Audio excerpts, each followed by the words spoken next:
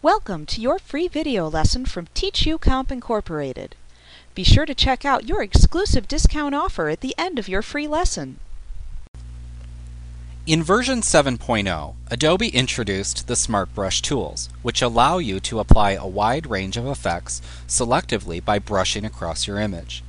There are 50 preset effects to choose from for adjusting color and tone, creating effects, and touching up details, including lipstick, suntan, cloud contrast, infrared, impressionist, several color tints, film negative, fluorescent glow, and bright eyes. These effects are applied non-destructively using adjustment layers and masks. The regular mode of the Smart Brush tries to make an automatic selection using edge detection like the Quick Selection tool. The Detail Smart Brush lets you paint on the adjustment, giving you much more control over the selection. To use these tools, select one from the Tools palette.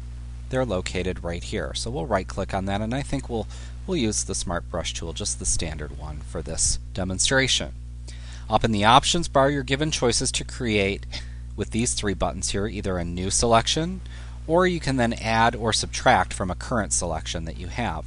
Once you make a selection down here in your image file, then these buttons will also appear and you can add to your selections and so forth when you're doing that.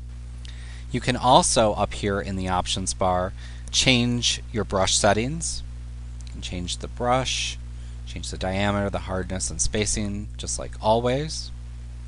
You can also change your brush settings or select the inverse here, and that will apply the inverse of the effect that you have chosen. You use the Presets drop-down to select the effect you wish to apply. That's located right here. You'll see this other drop-down here. They're grouped by categories: all-purpose, black and white, color, lighting, and so forth. Or you can select Show All to select all of these. I think we'll select the X-ray one. It's kind of a neat effect. We'll close that out. Then you just click and drag with your brush to make your selection.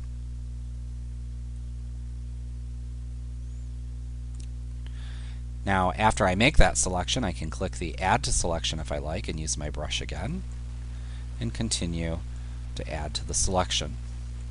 Now again, remember, we can go back here and we can select the Detail Smart Brush tool if we like, and then using that you have a lot more control in that you can actually paint directly on it instead of it trying to make the selection based on the edges for you.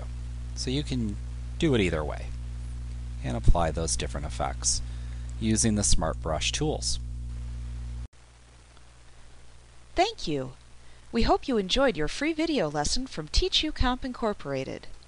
Like what you see? Pick up your copy of our complete tutorial today and be sure to visit us at www.teachucomp.com/YouTube for your special bonus offer. Our complete tutorial featuring introductory through advanced material is available on CD-ROM or digital download. You will receive our high-quality video lessons plus printable instruction manuals in one easy-to-use training package. With over 24 titles to choose from, you'll be sure to find the training you need in Microsoft Office, QuickBooks, Photoshop, and much more. Visit us today.